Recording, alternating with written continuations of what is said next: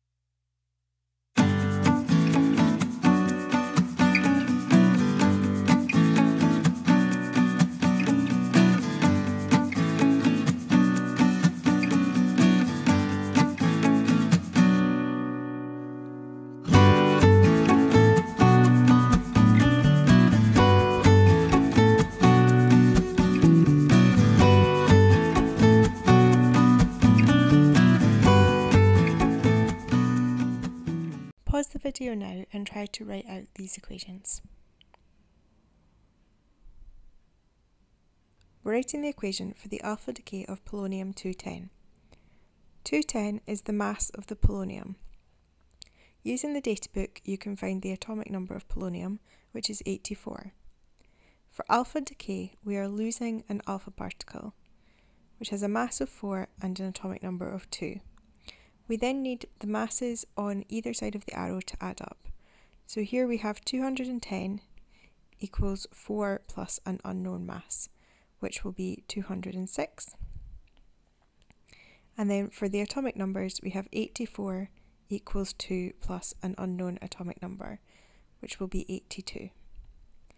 We can then use the databook to find atomic number 82, which is lead. For this equation, we're writing the alpha decay of uranium-234. 234 is the mass of uranium, and you can find the atomic number 92 using the databook. Alpha decay means that we are losing an alpha particle, which has a mass of 4 and an atomic number of 2. The mass numbers on either side of the arrow need to add up, so we have 234 equals 4 plus an unknown mass, which will be 230. We then have atomic number 92, which equals 2 plus the unknown atomic number, which will be 90. Looking this up in the databook, we can find that that is thorium, with the symbol TH. Here we have the beta decay of bismuth-214. 214 is the mass number of bismuth. You can look up bismuth on the periodic table to find the atomic number is 83, and we're losing a beta particle. This has no mass and has an atomic number of -1, and the symbol for an electron. The mass numbers on either side need to add up, so here we have 214 equals 0 plus our unknown mass, which will also be 214. The atomic numbers have to add as well, so we have 83 equals -1 plus an unknown atomic number, which will be 84 to balance that negative value. If we then look up 84 in the periodic table, we can see that that is polonium with symbol PO. For beta decay of lead, we have lead-210, and lead has an atomic number of 82. We're then losing a beta particle. The mass numbers need to add up, so we have 210 equals 0 plus the unknown mass, which is 210. We then do the same with the atomic numbers. We can look up atomic number 83 on the periodic table and find that it is bismuth, Bi. Here we have neutron capture of gadolinium-157. So this has a mass number of 157 and a symbol Ga.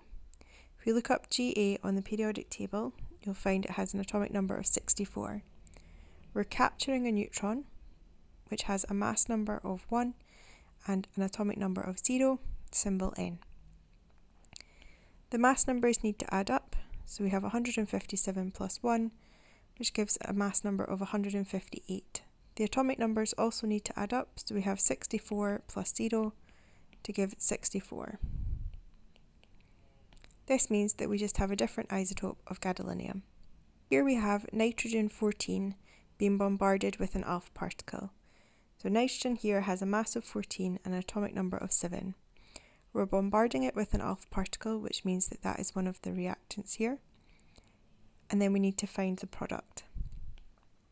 The mass numbers need to add up, so we take 14 plus 4 to give a mass number of 18.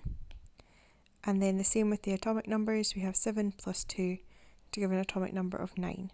If we look up atomic number 9, we find that that is fluorine. Here we have aluminium-27, which has an atomic number of 13, being bombarded with an alpha particle, and we're told that it produces phosphorus-30. Phosphorus has an atomic number of 15. We need to check that the mass numbers and the atomic numbers add up. So here we have 27 plus 4 equals 30 plus a missing particle.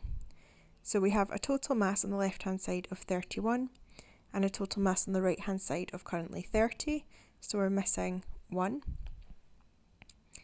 And then the same with the atomic numbers, we have 13 plus 2, which is 15, and then 15 on the right hand side plus a missing atomic number, which must be 0, which means we must also be producing a neutron. In our final example, we have boron 11, which has an atomic number of 5, decaying by proton emission. So here, this is emitting a proton which has a mass number of 1 and an atomic number of 1, and we need to have all of the mass numbers and atomic numbers add up. So we have a mass number of 11 on the left hand side and 1 plus a missing particle on the right hand side. So that missing particle must have a mass of 10.